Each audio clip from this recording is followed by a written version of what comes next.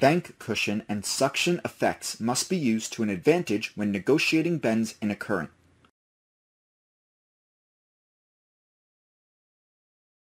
Effect of current from ahead.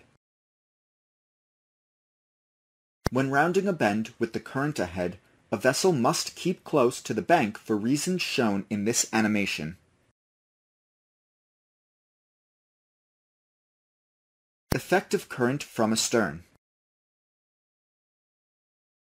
When rounding a bend with the current astern, the vessel should keep close to the point for reasons shown in this visual presentation.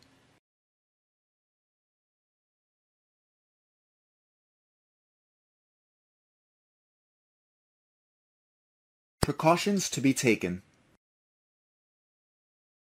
When rounding a bend to starboard with the current astern, the current will catch her on her starboard quarter, shearing her to starboard.